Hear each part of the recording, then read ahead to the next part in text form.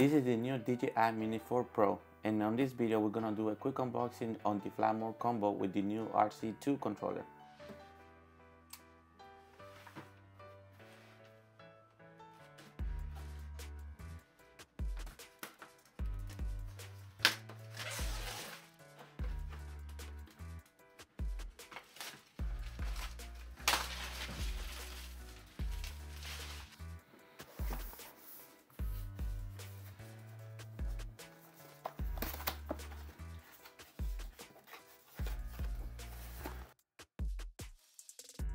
As the fly mode combo, it always comes with this nice bag that you can carry. It always feel good material, and here is gonna be your drone and everything that comes with.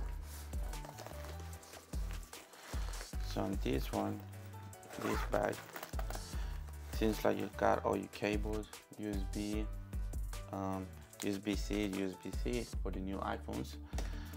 Regular USB with USB-C for charging, I'm assuming.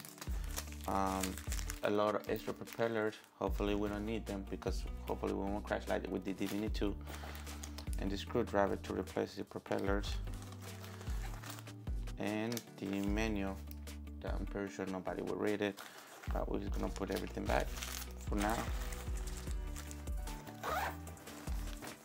And then here we got the charging dock for the batteries, and one of the things that I like about these ones is that you can put you can charge like your phone when you're traveling, and you can even charge your controller if you need to out of these batteries.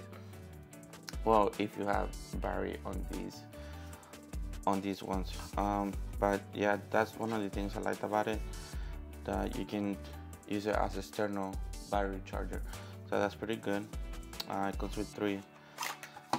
This one I got the little ones because I want to keep it on the 250. They also sell the bigger ones, but that doesn't count it as 249 grams anymore. So that's why I got the little ones. And then here is the drone itself.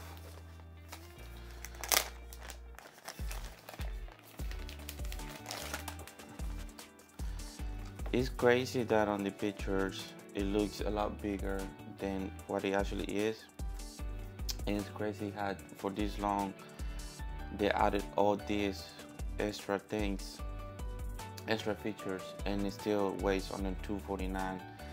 So that's pretty cool. I like how they did the cover. Now it covers the front lenses too, that way when you save it you don't have to worry about scratching it or anything like that. This, based on the angle, I don't think you have to worry about scratching it. Whether you put it like this or upside down, you should be worried about that. But yeah, it comes really nice pack. Let's open this up. This guard for the propellers, it feels better than the other ones. It feels a lot better than, it feels stronger material than the Mini 2. That's for sure.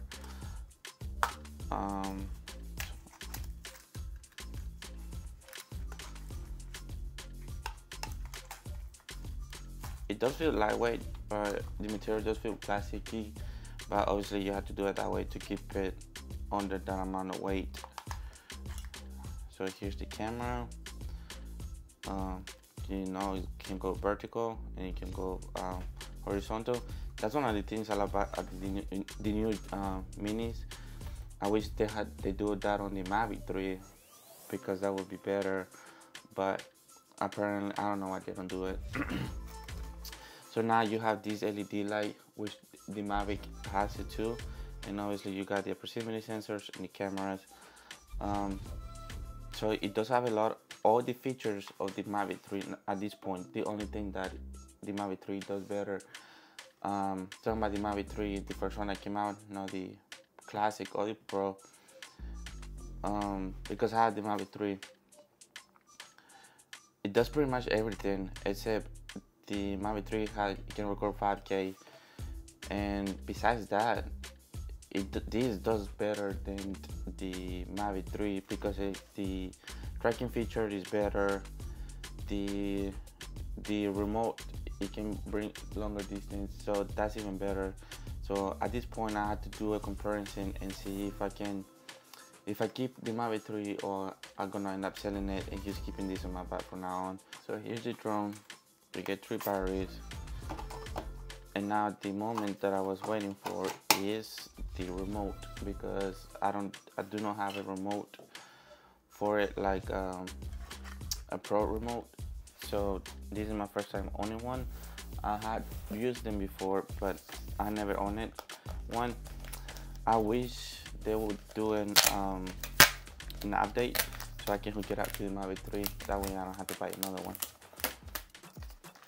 So here's the remote.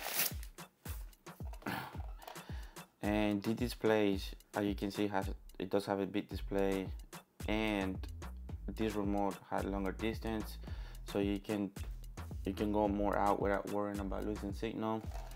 And the thing about this is that if you ever use an iPhone, when you're outside on the heat, it dims the light really bad and you cannot see anything. And with this one, I used it before on the heat and doesn't dim. It stays at 1000 nit brightness and you can see pretty much everything. So that's the one thing I like about this one. That's why this time I went with the version that has the remote.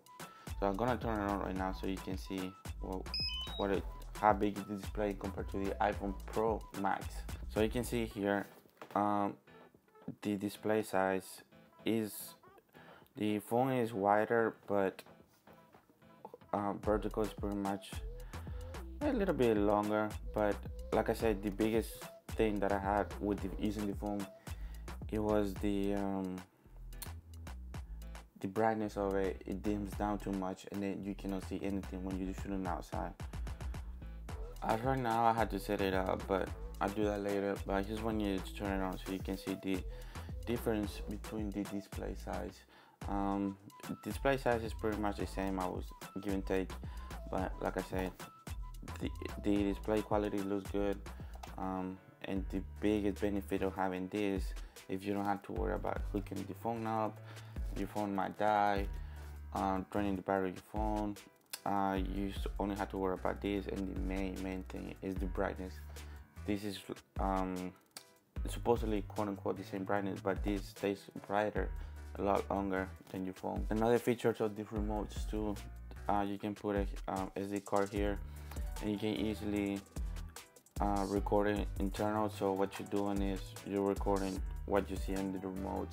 So you can pretty much do the same thing with the phone when you do display recording, but you do it here too. And if I'm not mistaken, the USB-C, you can do external viewing.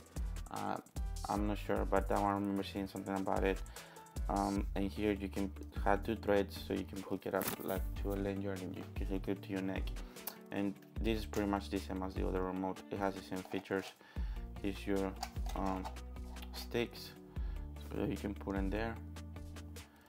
So that's pretty nice too. So you put it there, save it here.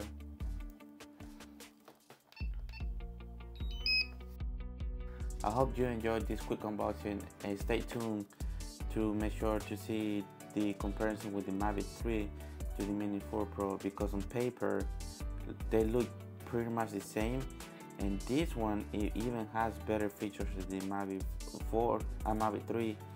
So I'm gonna see and compare it to see if it is even worth it keeping it at this point, and he's selling it and he's keeping this one, and just keep this on my main drone, because as right now, based on paper, the only features that the Mavic 3 has is that it's bigger, so it can the battery lasts a little bit longer, but that's not really a big problem, because if I wanted to last longer, I can get the bigger battery. And the way issue is that it's stronger winds. I've seen this struggles a little bit with these stronger winds. So that's another thing, and besides the video quality, that's the only features that I see that I can see that being that I would miss from the Mavic 3, but it's not even a big deal. So I had to see how it actually compares with the 4K to 4K, and especially now that you can record in log. So I don't see why the reason to either get the Mavic 3 at this point, but we're gonna go into more details on my next video, so make sure to subscribe, and thank you for watching.